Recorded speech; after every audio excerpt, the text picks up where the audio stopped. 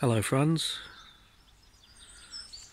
Today I've just been clearing out this space a little bit more, where all these vines are growing and just keep on growing and taking over everything. The tree, the fence, and even this spot here, which when I did start to clear it earlier last year, became the home to a whole colony of mushrooms. And I've made a couple of previous videos about that you might want to have a look at. But just here you can see what's left of a fungus or mushroom of some kind that was growing out of this old tree stump here. And several times in the autumn got a huge colony of glistening ink-capped mushrooms all over this spot here. So I'm trying not to disturb that anymore than I have to as I clear this out. I'm going to leave this space as kind of the mushroom area. But this corner here, if you can see, it's probably something I can do something with, grow something edible or attractive.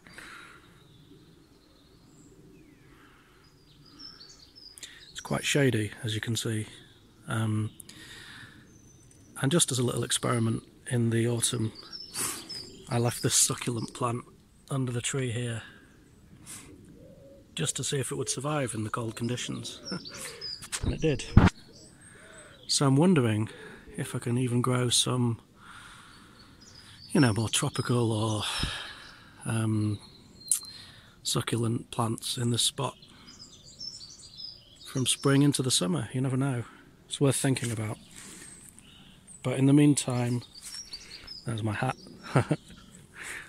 I'm just going to keep chopping away at these vines and blackberries, brambles, so I can clear some space for the spring and grow who knows what.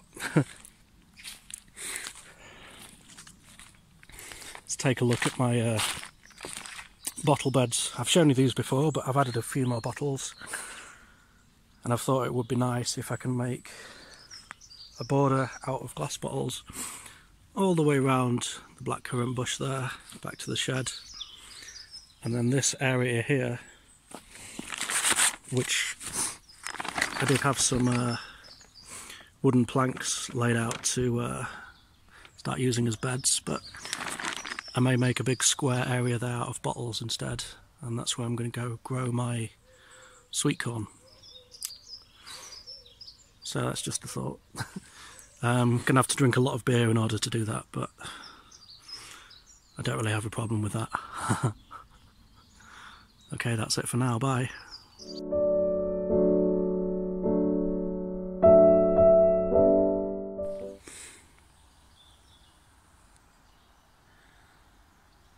Hello again, good afternoon. I've done a little bit more clearing. And this is the space here where I've just been chopping back some of these vines, and still a lot of blackberries, so I've just been cutting those back as well. Going to start clearing this space away, and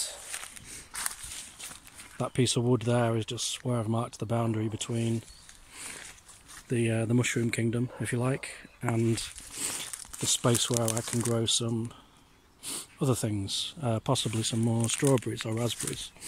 I do have some strawberries here that are doing okay, that I planted out at the end of the year, towards the end of last year. Some cardboard and some mulch that I've put over there to stop any of these other things spreading too much, but got a fair bit of weeding to do, obviously. And then we'll have a fair bit of space here, and that'll be nice. I have now added some more bottles to the wall. I said I had this morning when I hadn't.